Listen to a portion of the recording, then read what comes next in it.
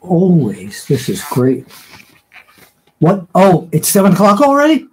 Oh, hello, everyone. Welcome to the 4th edition of Bill Apter's Video Magazine podcast down here at Apter's Alley. And every week I've been reading before I go on. And this is one of the collector's items that I have down here in Apter's Alley. And it's a Japanese magazine, the Wrestler 1000. And I'm not sure what year this was done, but it was, I have to adjust the comb over now that I'm seeing myself here. All right, that's fine. So this magazine, the editor, and I see your messages, but we're going to go through the format later on. We'll have a Ask Me Anything after our guests come on. But this was put together by Wally Yamaguchi, who is the editor of so many wrestling magazines in Japan. He was like, I always tell people that what I do is very unique. Well, he was the guy in Japan that did the same job I did here for the magazines, but he did them in Japan. And this is an incredible collector's book. I mean, there's a picture of Sting, and down the bottom, when Sting first started with the Ultimate Warrior as the Blade Runners. And I got Wally to sign this. Wally is Wally's in the middle of some pretty serious health problems. And I was thinking about him today, and I took this book out.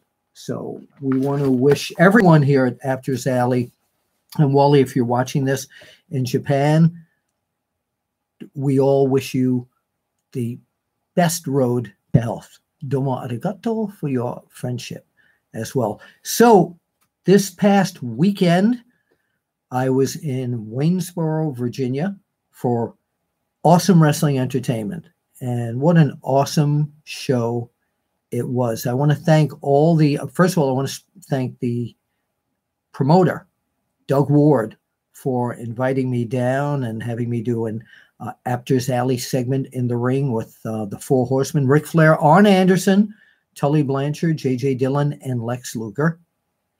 And I especially want to thank all the fans that I was so flattered that so many of you fans remembered me, not just from my days in the magazines, in the print magazines, but for all the videos that are on OneWrestlingVideo.com. And it was so great to talk to so many of you and become Facebook friends and Twitter friends with so many of you. So that's fantastic. My birthday weekend, October 20th, my birthday is actually on October 22nd, on that Monday. I will be back in Waynesboro. Promoter Doug Ward has brought me back for the Night of the Icon. Sting, yeah, and some other legends will be there. If you go to the Awesome Wrestling Entertainment Facebook page, you can find out a lot more information and who else is going to be there. But thank you so much. You people make me feel so incredible. So, yeah, I've changed the name of this video podcast from the Apter Mag to Bill Apter's Video Magazine Podcast. It makes more sense because it's not associated with the magazines. I still love the magazines, but this is it's a different format. It's a video magazine, and I'm doing it, so that's what we're going to call it. All right. So let's get to the headlines and welcome everybody that follows us every week here, 7 p.m. Eastern U.S. time. And if you're watching from overseas, I really appreciate that you've stayed up late. Let's go to the headlines. We have a lot to talk about today. We have two terrific guests. We have a new segment on the show, a new magazine segment called Road Stories. And my first guest who will tell some road stories back from the old Jim Crockett days probably is Magnum TA. I love doing the Nikita Koloff imitation, saying Magnum TA. And also Short Sleeve Sampson. He is one of the midgets on the wrestling scene, on the independent wrestling scene. When I was growing up, there were so many midgets: Sky Low, Fuzzy Cupid, Little Brutus.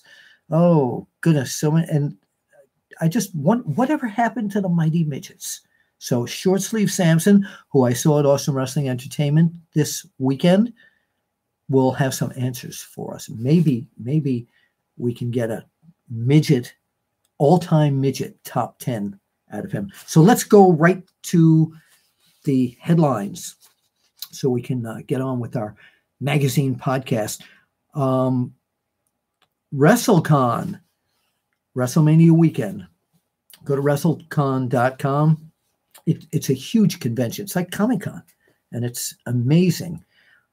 There are two major things that have just been released that's going on there. First of all, I will be there at the Awesome Wrestling Entertainment area, and there'll be several big stars there. I believe Tully Blanchard will be there. J.J. Dillon will be there, and they're just adding more and more people to the AWE side. But this one got me. This one got me. Let me make this a little more comfortable so I can sit back here. Let's get a little more centered. There we are. Okay. Now I can see all of you better. Hi, everyone. So the headline that I got last night was like, whoa, I'm glad at WrestleCon so I can talk to him. Stone Cold Steve Austin has agreed to be at WrestleCon on WrestleMania Sunday. Stone Cold Steve Austin. And I haven't seen him or talked to him in ages, but if you were kind of on the fence about going to WrestleCon, this should toss you over the fence. And that's the bottom line, people. I can't wait to see him and talk to him and maybe get some information from him that I'm looking for, because I go where the news goes. Press release today from Impact Wrestling, and I'm going to read most of it verbatim. It's dated Toronto/Los Angeles. Impact Wrestling, the headline is Impact Wrestling versus Lucha Underground is set for WrestleCon weekend. That's pretty damn awesome there, son. Impact Wrestling announced today a historic co-promotion with Lucha Underground has been set for WrestleCon weekend, scheduled for April 5th to April 8th, and that will be in New Orleans, Louisiana. The stars of Impact Wrestling will face off against the stars of Lucha Underground on Friday, April 6th, starting at 9 p.m. Central Time at the Sugar Mill, which is in New Orleans, during what will be the biggest weekend of the year in professional wrestling. And you know that little show called WrestleMania is at the Superdome 2 days after that. Impact Wrestling versus Lucha Underground. Listen to this. If you're not there in person, we'll stream live exclusively on Impact Wrestling's Twitch channel, which is www.twitch.tv/Impact Wrestling. The channel will feature over 10 hours of original daily content for 3 days during WrestleCon weekend. That's great, including exclusive podcasts and behind-the-scenes footage. Ed Norholm, who's the president of Impact Wrestling, said, we are excited and honored to expand our partnership with AAA and Twitch for this groundbreaking promotion with Lucha Underground. Exclusive coverage from WrestleCon will stream live all weekend on Impact Wrestling's official Twitch channel. Twitch is becoming quite a thing here, as fans will have the opportunity to interact with their favorite stars. The general manager of Lucha Underground, who is Dorian Roldan, said, we are excited to partner with Impact Wrestling for this very special and unique event. And this is going to be incredible, because this is a good move for both Impact Wrestling and Lucha Underground. In the headlines, also, as you know, on SmackDown, John Cena came in this week, made a big fuss on Monday Night Raw that he needs to get to WrestleMania. He's going to find a way to get there somehow. And he challenged The Undertaker. He really did. And so he went to SmackDown on Tuesday night and he was put in a match against AJ Styles, non-title match. It was not for AJ Styles' WWE championship. And he was told that if he beat AJ Styles, he would go to Fastlane in the main event, where Styles is putting up his championship against Kevin Owens, Sami Zayn, Baron Corbin, Dolph Ziggler, and now John Cena. And whoever is the champion at the end of that match goes to WrestleMania. Well, Cena wants to go in as champion. So, by the way, this is not a headline. This is just an observation. A lot of people on my videos, on One Wrestling Video, complain once in a while about a video or audio glitch. I don't know about that video or audio glitch, like hearing it out of one ear, etc. Happens until after that is shot. So chill out, all right? And as I mentioned just before, that the new name of the show here is Bill Apter'S Video Magazine Podcast. But as they call me the OG of the magazines, we're going to call me BAVMP, like BAVMP. All right. I love doing that. I love doing that. There's a gentleman who has written for OneWrestling.com several times, and got to get the comb over back again. And he came up with an idea a while ago, and I'm just looking for this on my magazine format here. Came up with an idea and ran it past me, and I said, this is a great idea. So maybe a week or two before this, let me mention this on our show here. A gentleman's name is Stephen Goforth, and he is going forth with something amazing. So let me double click here, and let me read this press release to you from Mr. Goforth. And he asks, who is the greatest tag team in the history of professional wrestling? You don't have to answer that. Now is our chance to possibly find out. Listen to what he's done. By allowing the greatest fans in the world to vote, maybe we can end the debate and establish a true winner. Over the next 4 weeks, you'll have a chance to vote on a 64 team field of tag teams. The purpose of this tournament is to recognize and celebrate the rich history of tag team wrestling. So this is even tag teams from way back in the past. The 64 team brackets are published at, now get this down, www.chairstothecranium.com. I love that. It's not reading right here. www.chairs. Okay, one last time, fans. Let me move this so I can see it. www.chairshottothecranium. Chair shots. So www.chairshotstothecranium. www.chairshotstothecranium. And starting March 5th, he will publish the first 8 matches of the first round for fans to vote on www.chairshotstothecranium.com. We'll also have a link to that on onewrestling.com. You can view the results on his website, www.chairshotstothecranium.com, or on onewrestling.com shortly after that tournament. Okay, thank you, Stephen Goforth, for letting us be part of that here on onewrestling.com. Before we get to our first guest, it is time right now to go to the who is the wrestler of the week. It was a busy week in WWE and Impact Wrestling and Ring of Honor.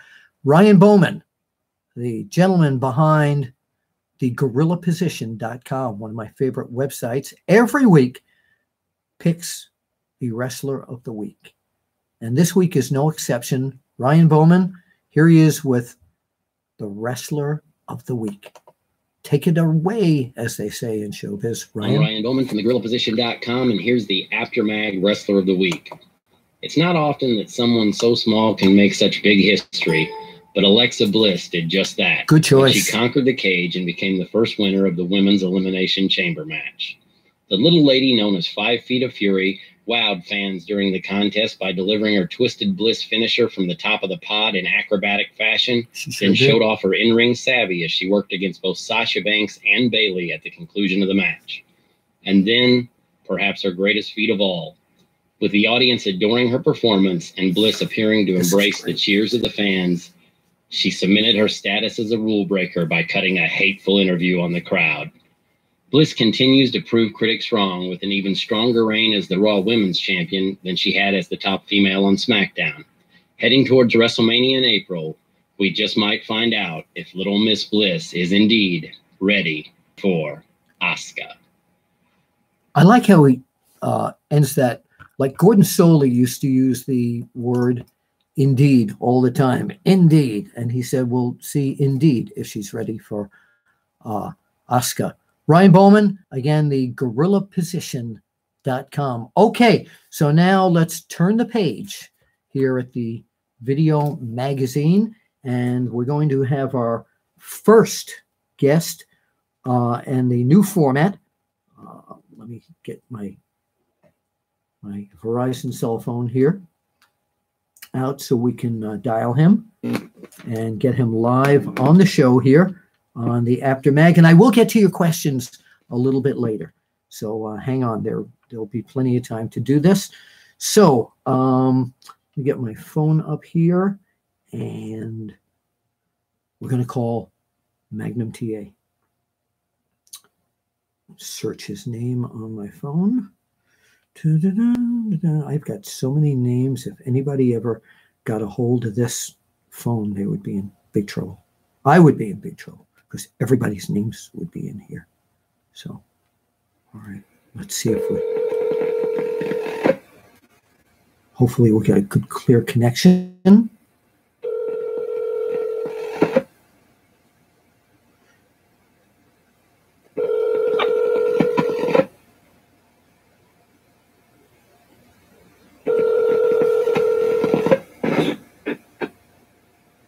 Hey, Bill.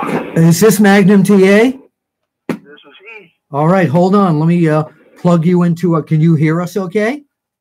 I can hear you great. Oh, we can hear you great too. You are live on the Bill Apter Video Magazine podcast.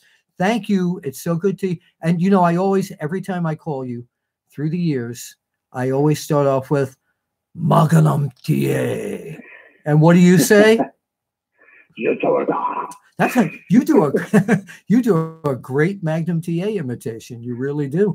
That's not bad at all. Welcome, welcome. It's so good to hear your voice. And this past weekend, as I mentioned, I was at Awesome Wrestling Entertainment's big show in Waynesboro, Virginia. And I know you have been on several of Doug Ward's shows, and it had such a great feeling of the old Crockett territory that I had to pick up the phone a few days ago and say, I missed you being there. Well, thank you. Anytime the boys, from that era would all get together, it's really special. And that was quite a gathering. I wish I could have been there with you guys, but you always on a great show. And like I said, it's always that same warm feeling from back in the day when the NWA was running, and it was a whole different atmosphere. Yeah, it was a magic all those years, and I just loved it. It was one of the best times of my career. There was a magic because not only was the wrestling in the ring such top flight, but the guys were all. It was a team. It was a team. It was like being part of the biggest fraternity you could ever imagine being part of, and a very unique group of individuals that would, literally do anything in the world to protect each other. It was really special. What, when we look back on your career, I never asked you in all the years I've known you, before we get to Rhodes Stories, which is this segment of our magazine podcast, but where did you pick up, or where did you learn, or who gave you the idea for the belly to belly? Because that was your that was your trademark. Yeah, and you know, I wrestled amateur, of course, in high school and college, and you know, and had aspirations of one day being an Olympian when I was young, but obviously I didn't take that route. But yeah, actually, you know, what happened? I was working in the ring, and I remember Tommy Young was a referee, and it was somewhere in Florida. But I've been in business about a year, and I was working with this great big green kid that was like almost 300 pounds. Well, wait a minute. Let's just clarify. By a green kid, we mean someone who was not experienced, because I don't want somebody to think you were wrestling a Martian.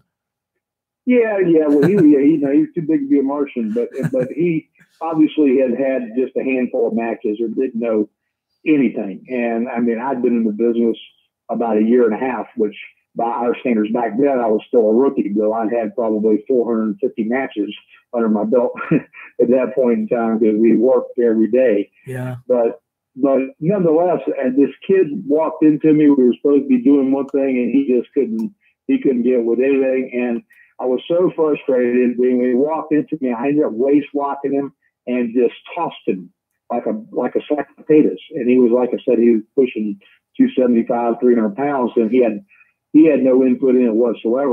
I found that I had this amazing center strength from that I could move literally anybody from that position with a suplex.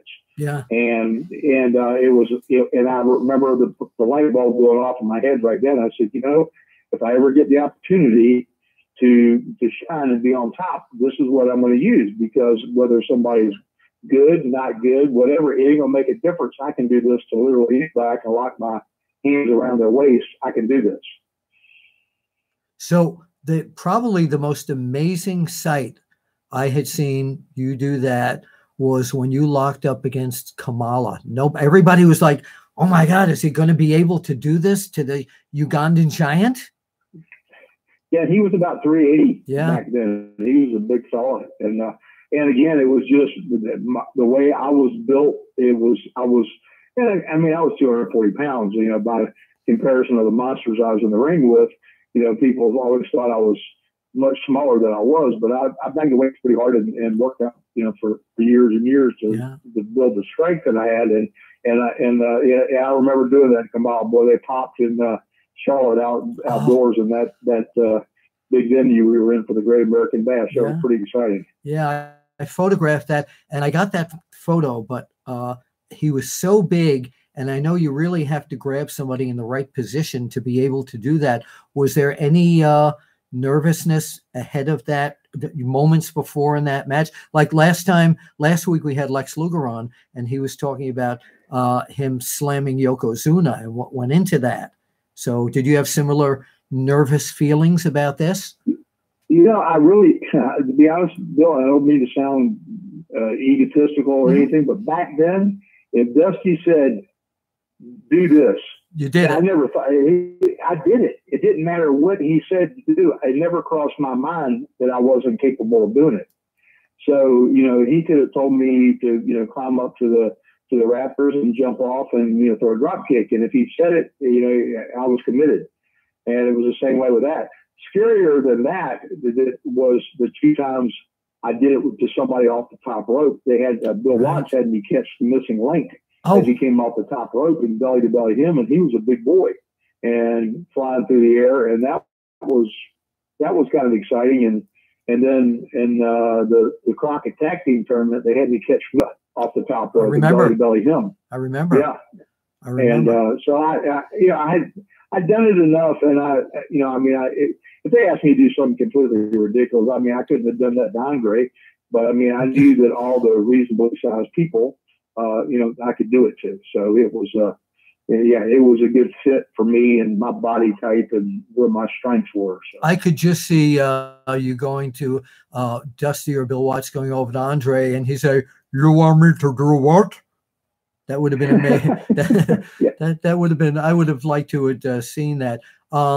So if the belly to belly hadn't come about, what was the finishing hold that you had in your mind and that you used before that? It would have been the sleeper. Oh, okay.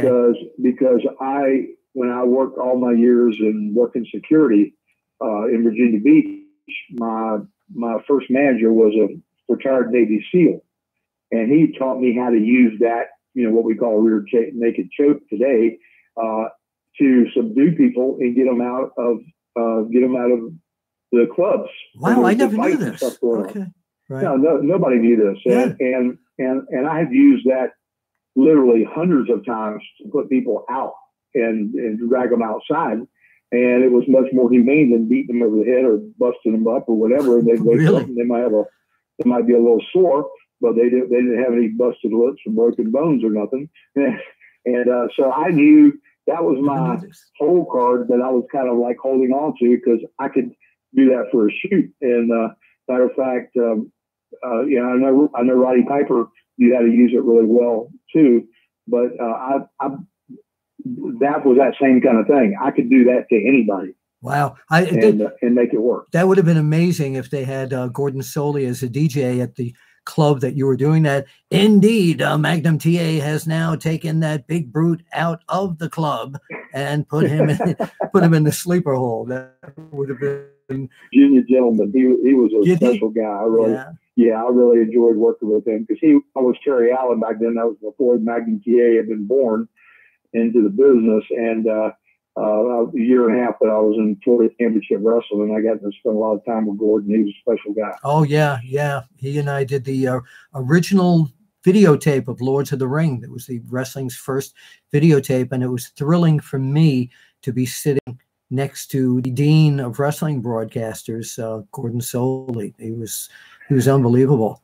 Magnum TA, I know how this came about, but there are a lot of people listening to you here on the Bill Apter'S Video Magazine podcast who don't know how you got the name Magnum TA. Of course, back in those days, Tom Selleck, Magnum PI, The Big Show was on TV. But how did you get that moniker? Well, let me tie that into this story, because I got thinking about it. You were talking about road stories and everything. And for me, there was a very unique thing that happened to me when I broke into business. Okay. Somebody said, you got to have a big car. And I've always had sports cars and whatnot. They said, you got to have a big car to be in the business, to drive people around, and everybody shares rides and all that stuff. So I went out and got this old 98 diesel, of all things. Back in the 80s, they had early 80s, they had a diesel, gasoline converted diesel car, a motor you could get in Oldsmobiles. And that car, because I had it, opened up relationships that I would have never had I not had it. Okay. For instance, when I was going to break in and was going across country, I spent about 30 days in Mid-South, and I drove Jimmy Garvin and Buzz's little brother Brett, and I don't remember who else, but we all drove around together for about a month and got to be great friends. And Jimmy Garvin and I are like still best friends to this day. We established a relationship because of that ride. And then that ride went on to take me up to Portland, where I met this monster of a man, Andre the Giant, for the first time, because I had the biggest car in the territory. And, when the Giant came in, whoever had the biggest car took the Giant around. So he and I became friends and rode around together for about 2 weeks while he was in the territory, and just struck up this relationship. And then when I ended up in Florida about a year and a half later, Andre comes back in again. And because of that initial energy and relationship that we created back in Portland, he had a fondness for me. And so I still have that car, but Mike Graham had these big old Cadillac limousines. I remember. We called, one was called the Shark. Yeah. And so Andre and I and Mike, we had Pat Tanaka driving us around. And so anyway, one night we all went out and as did after matches and had a few cocktails and with the libations to kind of calm down a little bit. And we ended up in a breakfast shop with Andre, and Andre looked over at me and he says, "You, boss, need a name. You need a handle." And I looked at him like, okay. And he said, "You look like that guy, that Tom Selleck guy. You should be Magnum TA." Yeah. And he came up with it, and he And just right out of his mouth, and he said, "I'm going back to New York." Vince Senior was still alive. He said, "I'm going to talk to him about bringing you in." Vince Senior, right? Yeah, and so I said, "Man, that sounds awesome, and that sounds great." And so I was looking for, that to be like, that was going to be my big break. Andre gives me this name, and this whole thing takes off, and he's going to take off. It's going to be great. But before he could swoop me up and get that deal put together, Paul Orndorff left Mid-South rather spontaneously and left the big gaping hole. And Ernie Ladd called me up and said, "You want Paul Orndorff's spot? He's gone." And that's where I went. That's where Magnum TA came into being. I used that name for the first time when I went there, and the rest was history. Yeah. And when you bring that up, and that's a great Rhodes story, that really is. When you bring that up, though, I always think about, had you changed gear and gone to the back then to the WWF, what a magnificent career you would have had there as well. Well, I don't know that honestly, everything works out for a reason, and it would have been a great place for me to go eventually, absolutely. But the education I got working for Bill Watts, the year and a half I was in Mid-South, was the icing on the cake. Sure. They gave me the tools to know how to work main event angles and be like Dusty, and we used to talk about being big money ball players. For Dusty, I was his Joe Namath. I know you were.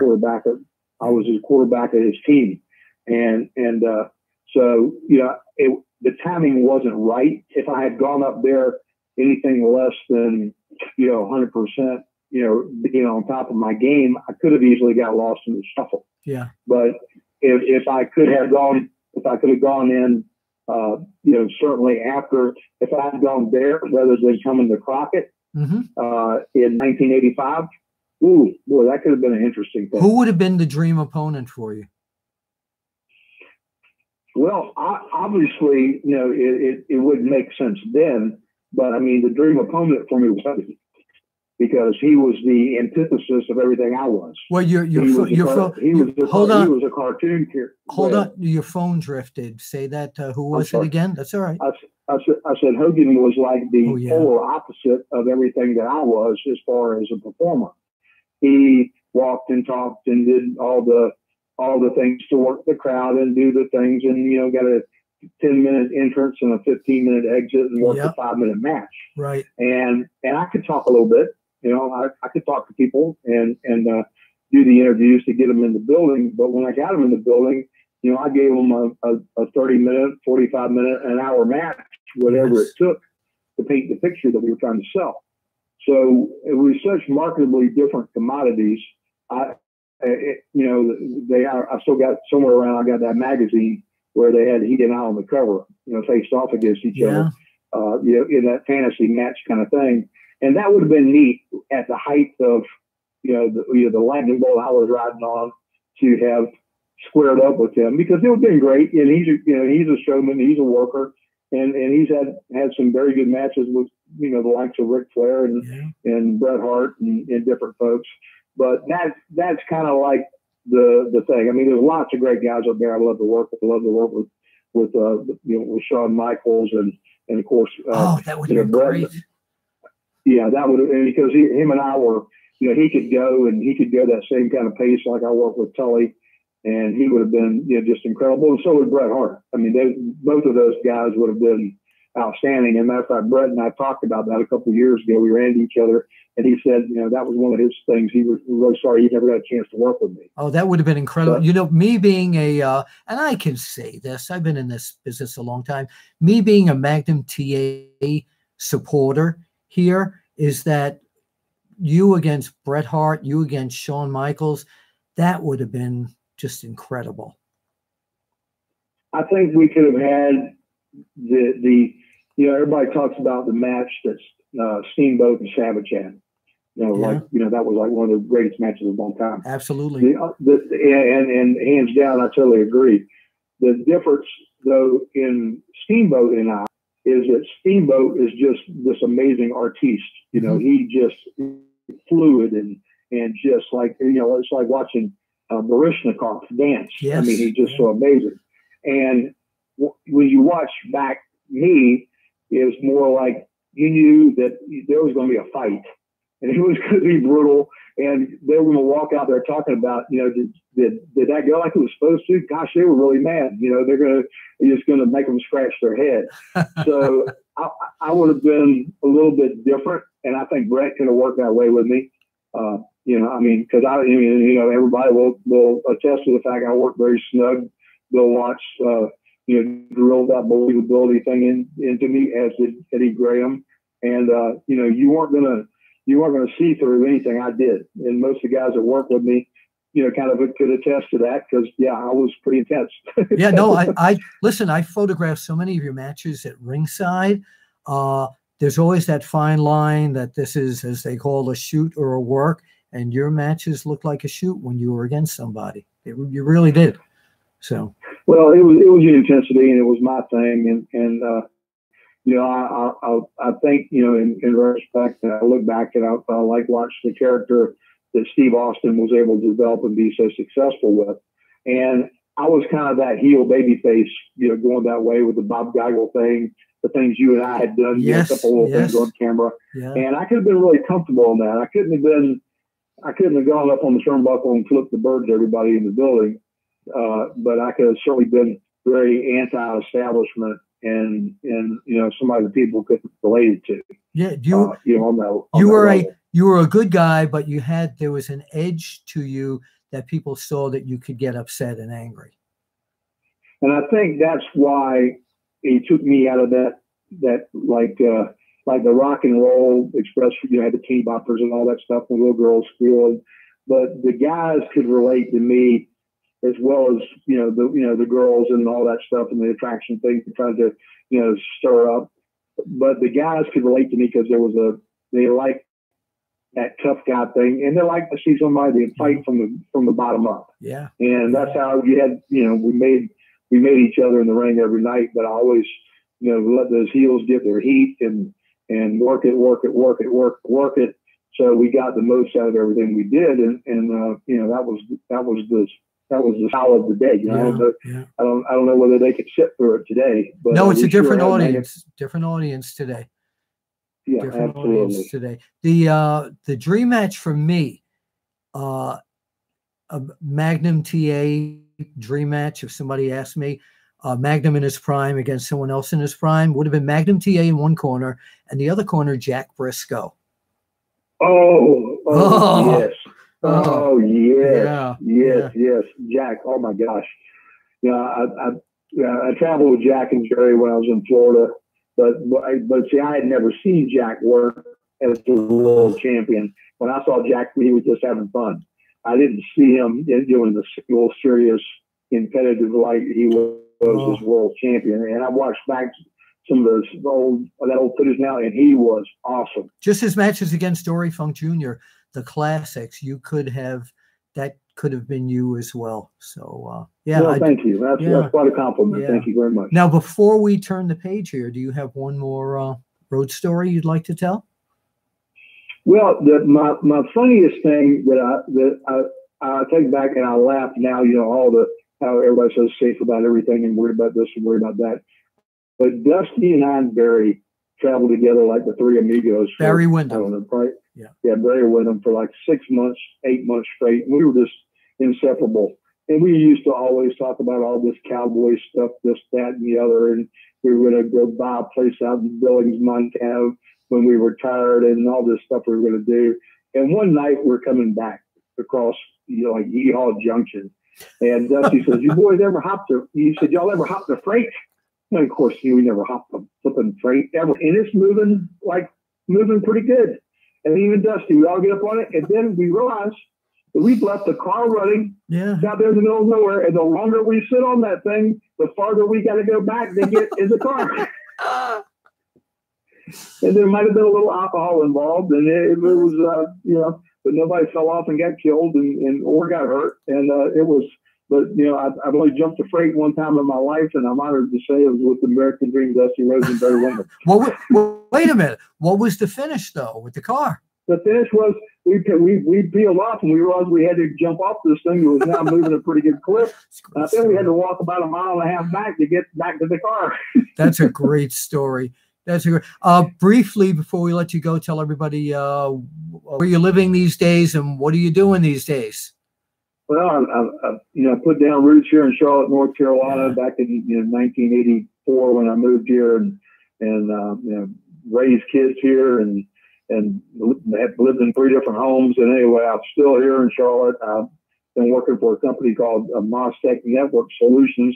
That's an international company in telecom construction, and I'm their quality manager for what they call the Atlantic market, poetically enough, which is North and South Carolina. Right. So I've been with them 10 years now, and very blessed and fortunate to work for a good company that takes good care of myself and my family. And our twins are 10 years old, so I will be hopefully be able to remain gainfully employed long enough to get them up and through school.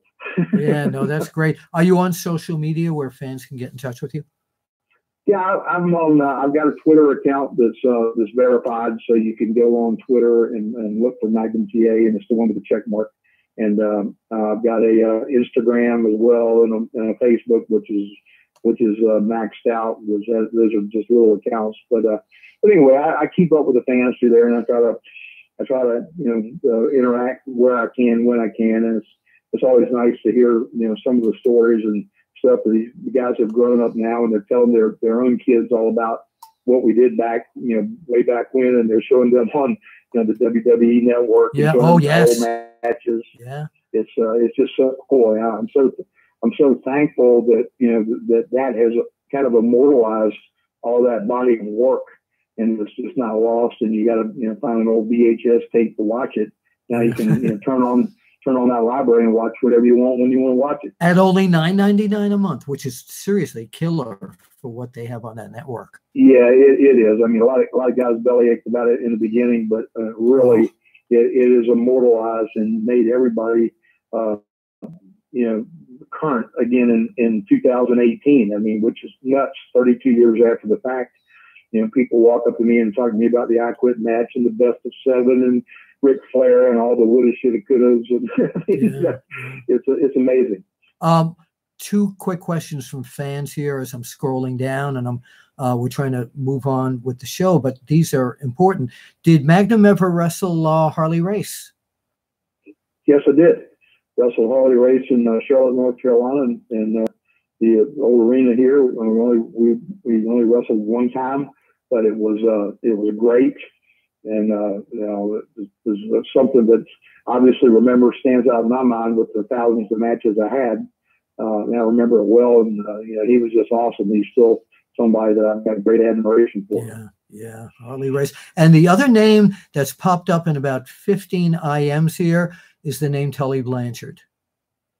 Oh yeah, the feud, the end-all feuds. I mean that was just, that was the most special chemistry I've ever had, working with anyone. And Tully's complete desire to be the most dastardly heel that he could be, and combined with my intensity was just, it was a pretty amazing combination.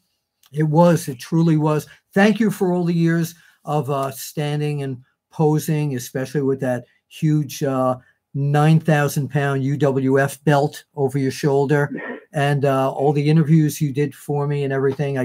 You've been a friend forever, and also a great professional contact for me as well. So, well, I love you, man. And you too. Anytime you need me, you call me. You too. Anything you need from wonderful Willie here, if you will. I still do that voice. So we were all in that dressing room. Magnum TA, I'm going to hit the button now here, and we will see you again soon. Magnum TA, boy, what you talk. I was originally, when I called him to do this interview, it was going to be like a 15. Yeah, yay. He was good. I mean, he's still, boy, I'll tell you something again, against Jack Briscoe, and Richard Bain. I forgot to ask him against Bockwinkel. He never wrestled against Bockwinkel, as far as I know. But boy, that would have been an incredible match too. We need to move on right now. It's time to go to this week's T-Volts. Travis Volt, one of my favorite reporters. This week he is here with the WWE Monday Night Raw Top 10. T-Volt. Howdy, howdy, howdy. Howdy. Bill, and All hello, right. fans. T-Volts here, and thanks for turning the audio page to the ranking section for the Apter'S Raw Top 10. Now, these are compiled by my team and I, so if you have any feedback, please tell us on Twitter at PW Paper Champion. Now to that top 10. All right, let's hear Number it. 10, and the T-Volt. lack of the roster depth and or use of it left me no choice but to put the Raw Tag Team Champions in. That's right, the bar. Here's a question. Where is the Revival? Number 9, Interesting. Bray Wyatt, who took on 2 men on Raw. I'm checking it Number out. 8, Woken, Matt Hardy. Will this feud with Wyatt please be deleted? Or will they be joining forces? Number 7, and down in the rankings following his loss to Strowman, Elias. Number 6, following his victory over the tired Miz, Finn Balor. Yes. Number 5 goes to the first guy to pin Miz on Monday, Seth Rollins, who was sporting his new Monday Night Rollins t-shirt. Number 4 goes to the monster among men after impressive Elimination Chamber and eliminating Elias Monday. That's right, Braun Strowman. The monster. Number 3 goes to the men. big dog in the yard after both winning the Elimination Chamber and talking down to Lesnar, Roman Reigns. Number 2 goes to The Miz. Are his days of being Intercontinental Champion limited? Number 1, of course, is the Universal Champion, the very absent beast, Brock Lesnar. Brock Lesnar. Hey, yes. fans, I hope you enjoyed. Bill, back to you. Well, thank you very much. And now let's go Good evening, swimming in the humanoids. water. The This is Gonzo Shark. again What you got? for Apter'S Video Podcast. Yes. And it's time to rank the top 10 for this week on SmackDown Live in the men's division. All right, let's hear it. So let's not waste any time and kick it off with number 10, none other than the Viper, Randy Orton. Okay. At number 9, the Pancake Lovin', Unicorn Riding, Bootio Tossin', New Day. At number 8, 2 of the baddest dudes on the SmackDown Live tag team division, the Bludgeon Brothers. Ooh, scary. At number 7, dropping down a spot from last week, is the prize fighter, Kevin Owens. Yeah. At number 6, the show-off, Dolph Ziggler. He's getting better. Dropping down a spot to number 5 is the Lone Wolf, Baron Corbin. At number 4, the SmackDown Live Tag Team Champions, who cut one hell of a promo on SmackDown Live this week, let me tell you, They did. is the Usos. Ooh, so. At number 3, pile driving his way right into the rankings, is none other than the face that runs the place, John Cena. Yeah. At number 2, I can see the that. glorious WWE United States Champion, Heavyweight champion. Bobby Roode. And number 1? And still at number 1, because it is the house that AJ Styles built, is none other than the WWE Champion, the phenomenal AJ Styles. All right. The WWE You can follow champion. me on Twitter at GonzoShark1, Facebook.com/GonzoShark1. Find all of my material at OneWrestling.com. It is and there. Vince Russo's The Brand. Until next time, this is Gonzo Shark checking out. We're not going to let Gonzo Shark Good go. evening, humanoids. We've This got is Gonzo Shark. we've got him here with the Apter'S Video women's podcast. ratings. We're coming off the heels of a historic first ever women's elimination chamber match Sunday night. And it's time for me to administer my weekly dose of truth Yes. and rank the WWE women's division for this week. Let's go, Gonzo. So let's get down to brass tacks. All right. Coming in at number 10. Who is it? After a great performance in the Elimination Chamber and a death-defying leap, is former WWE Women's Champion Mickie James. Yeah, amazing. Coming in at number 9, after another great performance in the Elimination Chamber, is Sonya Deville. Yeah, tough. Number 8, Absolution's Mandy Rose. At number 7, the hugger herself, Bayley. Sitting strong at number 6 Bayley to for Bayley. the second week in a row is none other than the boss, Sasha Banks. At number 5, the Riot Squad's Ruby Riott. Yeah, another tough girl.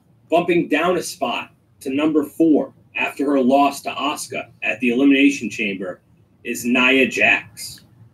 Revenge. At number 3, moving up a spot from last week, is the Empress of Tomorrow, Asuka.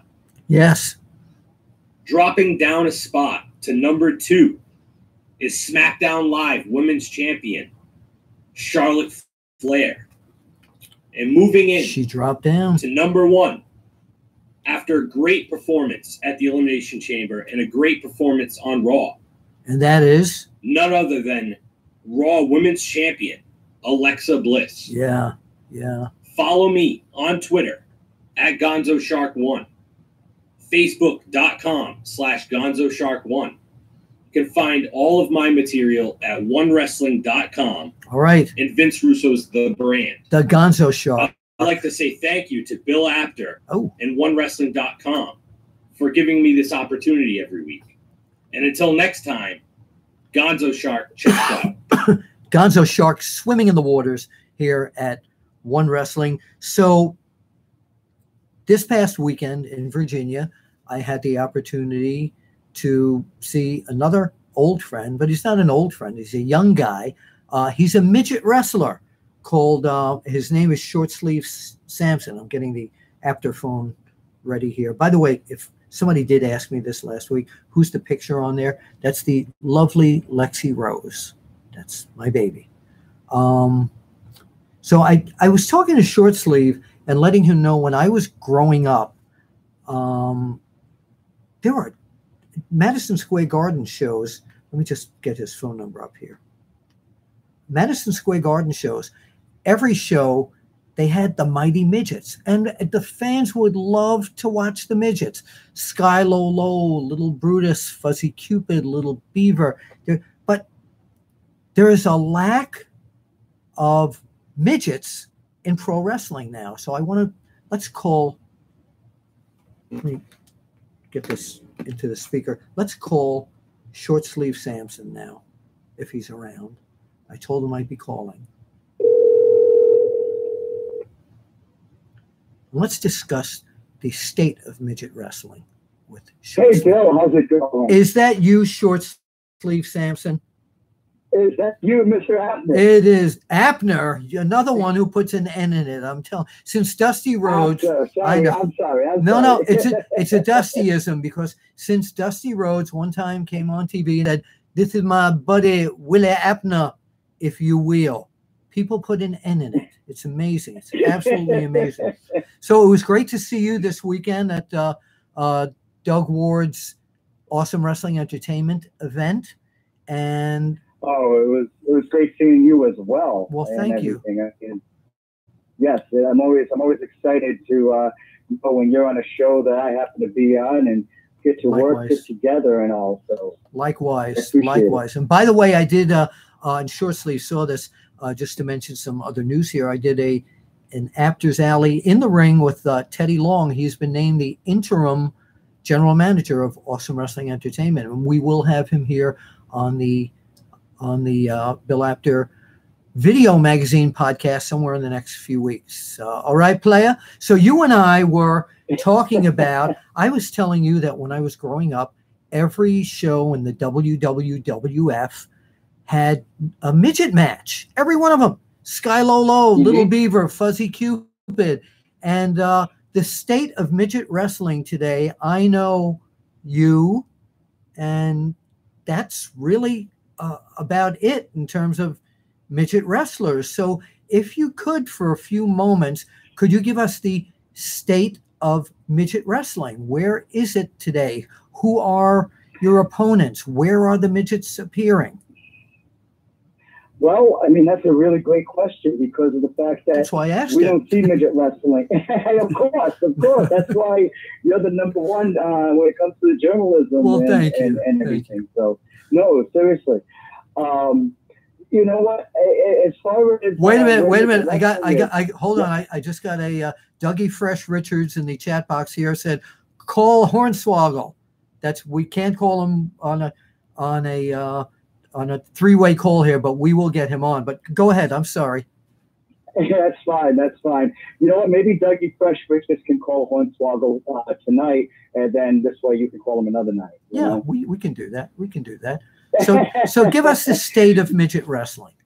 Yeah. So, you know, we don't see it on weekly television, and we don't see it on WWE, whether it's Raw or SmackDown or NXT. We don't see it in TNA. We don't see it in Ring of Honor.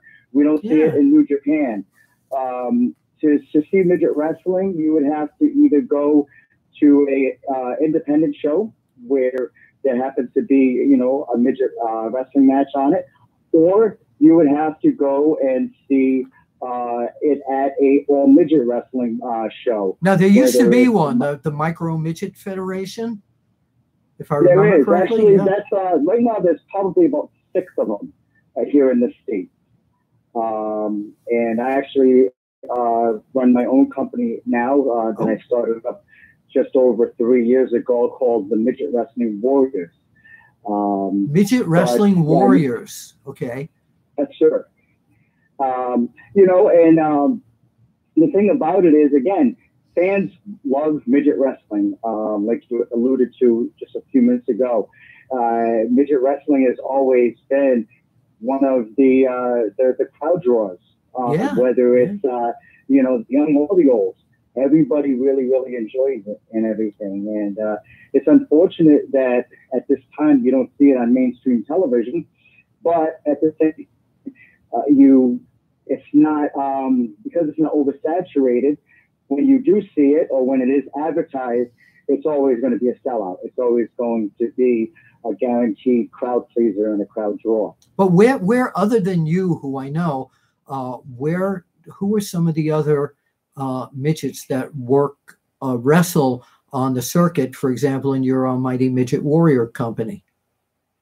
Well, the new young guys that are, you know, coming into this business, you have Prince Akeem out of Winnipeg, Manitoba. Okay. You have Rob the Giant out of Providence, Rhode Island. You have Mini Fusion out of El Paso. Wait a minute. Wait. Back up. Number 2, you had there Rob the Giant is a midget wrestler.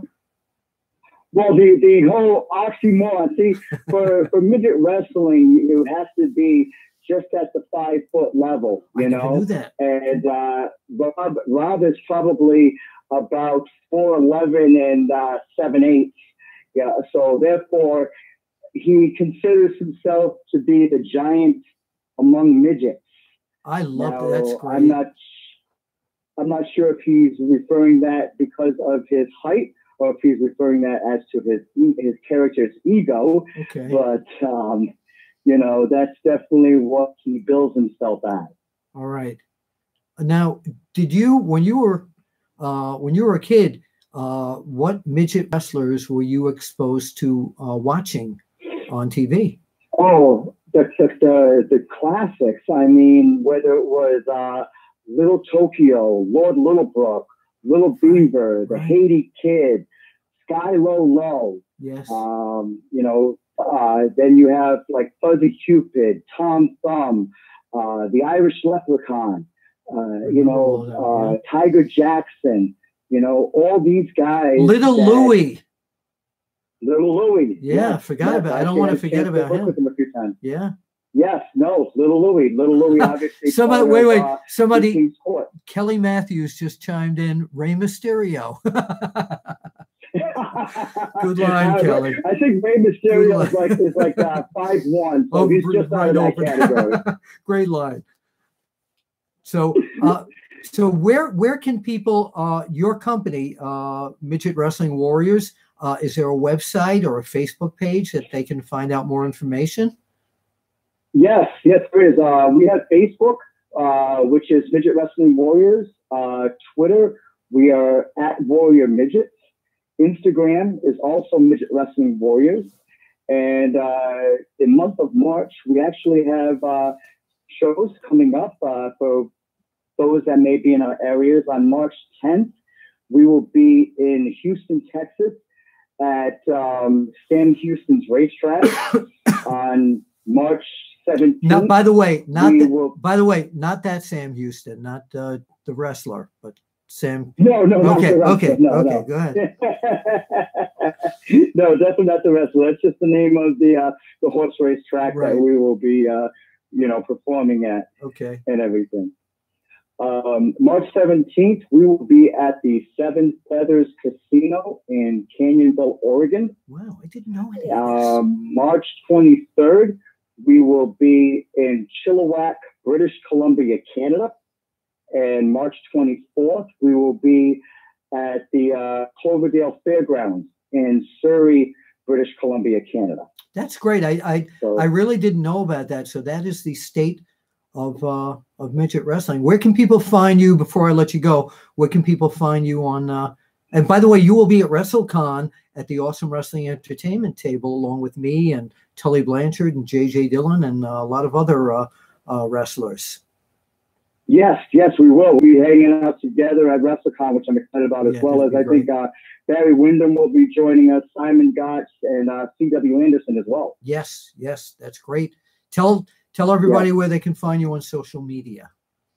Yes, so I am on Facebook and Instagram under Short Sleeve Sampson. I am on Twitter under AWE Sampson, at AWE Sampson, as well as they can check out my website, which is also shortsleevesampson.com. Okay. I try to make it easy and not a repetition, That it sounds great. And you people, when you can get out to see midget wrestling, to me, there should be a midget match on every card, on every show. It's just great. And especially, back in the WWF, if you were 13 years old or younger, you couldn't get into a show in New York State.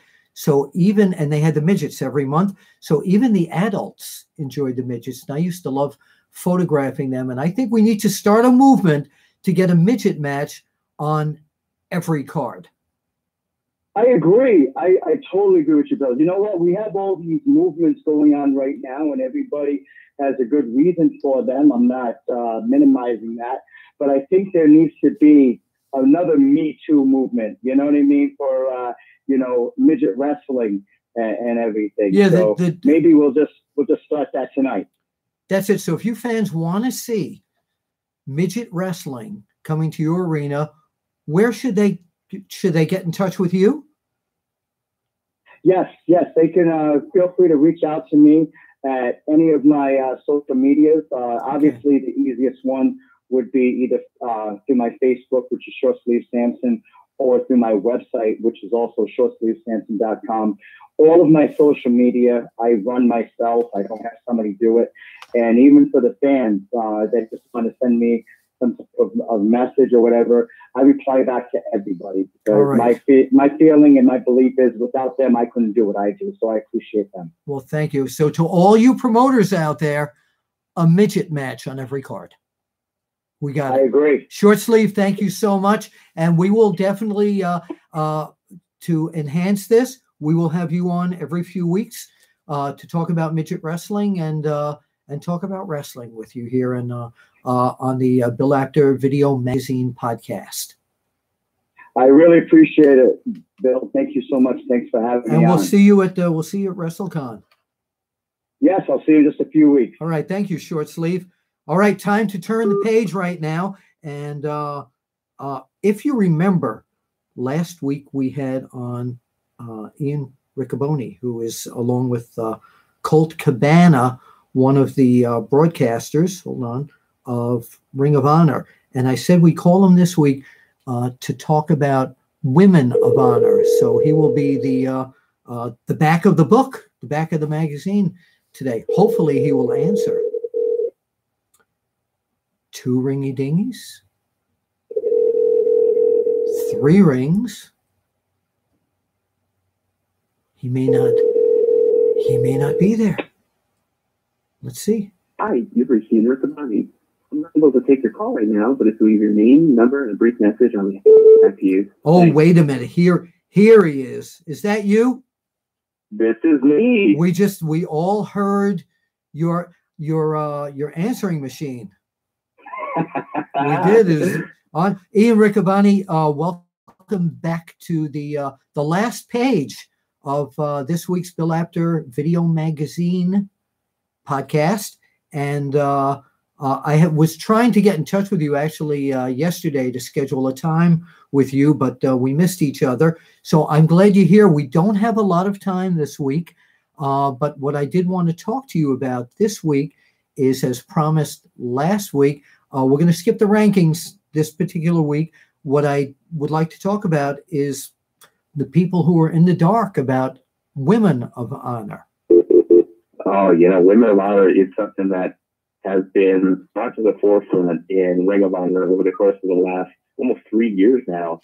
And we've had women's wrestling since 2002. And Sumi Sakai, who's one of our great wrestlers right now, was at the forefront of that, taking up Simply Luscious back at the Murphy Rec Center in June of 2002. In Philly, sure. It's Philly, yeah. And these days, the athleticism and just the elite athletes that we're getting in Women of Honor, just show how far wrestling as a whole has come, not just, women's professional wrestling, but, the Women of Honor, it's been something 3 years in the making. We're going to crown the very first champion very, very soon. That's what I want to talk about, yeah.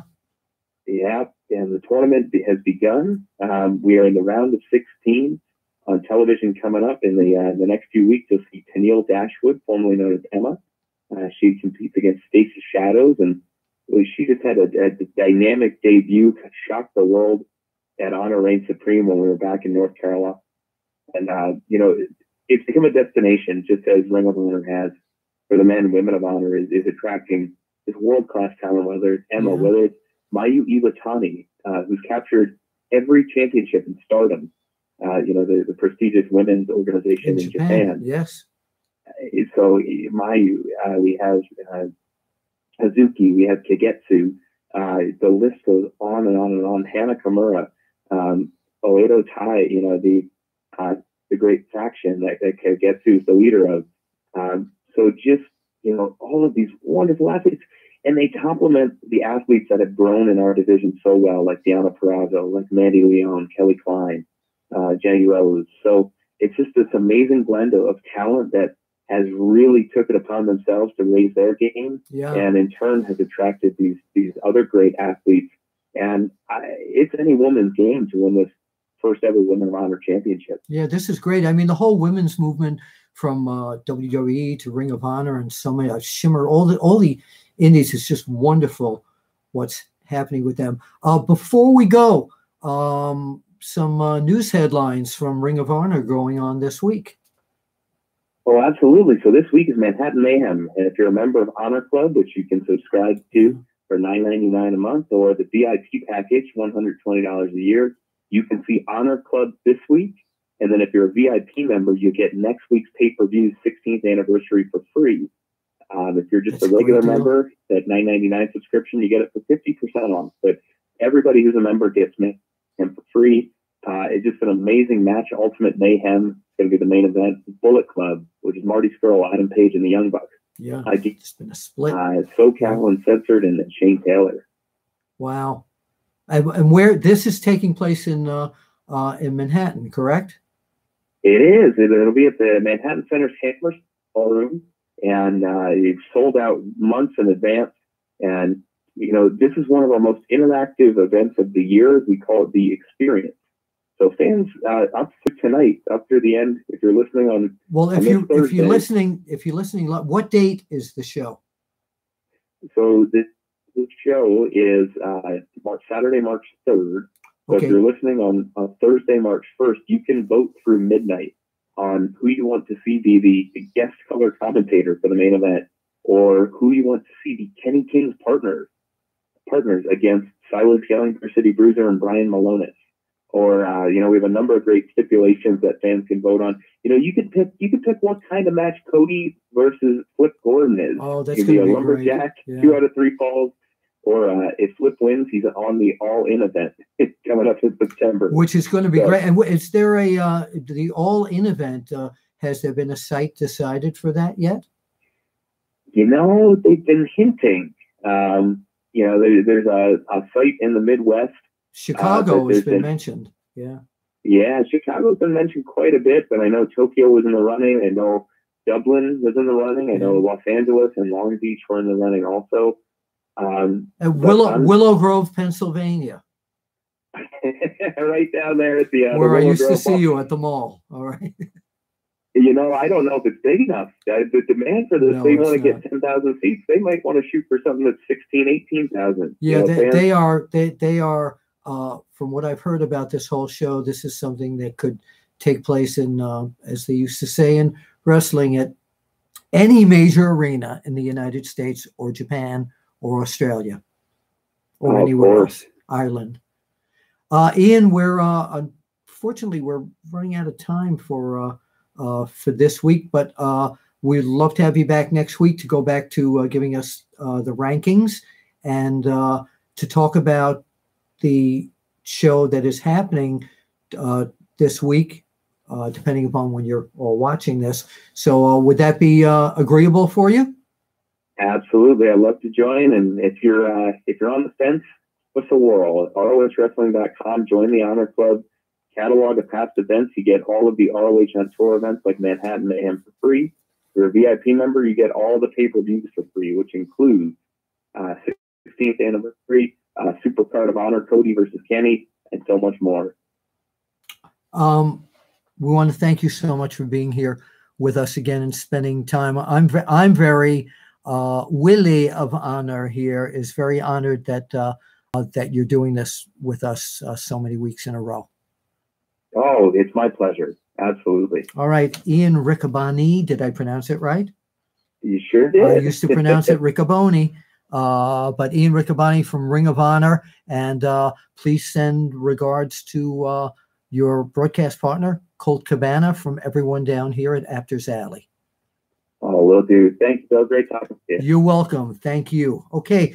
Ian Riccaboni, we're so far into this week, we didn't have a chance to go into our classic audio that I had set up. So we will fit that in next week. Now, with all your questions, here's what I'm going to do, because there are so many questions. So many of you have asked me just to come on live one night and just do a Ask Me Anything here. So one night next week, I'll give you all advance notice. I'm just going to pop on. It might even be this weekend.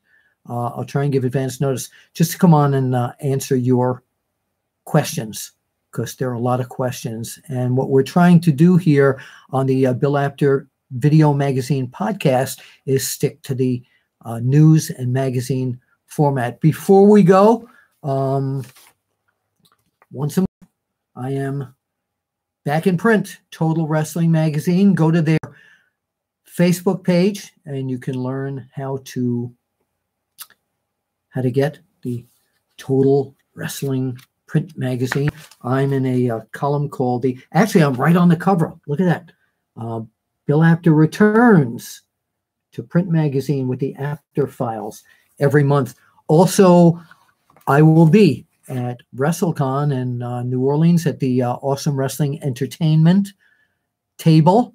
And I'll be all around New Orleans the whole WrestleMania weekend, be at the Hall of Fame, WrestleCon, down on Bourbon Street, at the hotels. I will be there. And also, don't forget, and I hope you'll be able to see this, that my book is Wrestling Fixed. This way. Is Wrestling Fixed. I Didn't Know It Was Broken is still on sale at your favorite bookstore or You can get it on Amazon, and the audio version with me that I narrate the audio version, and I do a lot of my imitations of wrestlers when I'm talking about certain wrestlers. This is available on Amazon, as is the book. So before I go, several things that we learned tonight. Support. I saw on the chat box here, do I want to watch midget wrestling? No. If you would have grown up where I grew up in New York and watching the midget wrestlers, you would say yes. So support midget wrestling, support pro wrestling, indie wrestling, WWE, Impact Wrestling, Ring of Honor, all the independent groups, CCW, I was going to say ECW too. And thank you for, I'm just getting the cursor for the end stream here. The board needs to be bigger. I'll work on that, Dougie Fresh. And support, thank you so much for your supporting of me and everything I do at onewrestling.com, onewrestlingvideo.com, and all our correspondents, Big Ray Hernandez, Don Murphy, Ryan Bowman, John Osting, so many of them. We really appreciate it. This is, well, thank you very much, Gavin, boy. Now, wait a minute. You're up late, dude. He's in England, if I'm right. Gavinitis, are you in England, if I remember correctly? Haven't heard from you in a while. And trying to think, it's about 2:15 in the morning there. So yep, 2:15 in the morning there. And you're up watching my video podcast. I really appreciate that. And hopefully I'll be coming to England later this year. I miss my trips to there. So for everyone here at onewrestling.com, onewrestlingvideo.com, thank you so much to Magnum TA. Also, thank you to Short Sleeve Sampson, Ian Riccaboni. And next week, as always, we will have a special guest. And I like to get guests who don't appear on every audio or video podcast. So we've had some real good ones, and we'll have another one next week. And thank you to all our ranking correspondents, T-Volts, Ryan Bowman, of course, for the Wrestle of the Week, and the Gonzo Shark, Bill Abbott, and we'll see you at the matches. Is wrestling fixed? I didn't know it was broken. Neither did I. Really? Got to hit the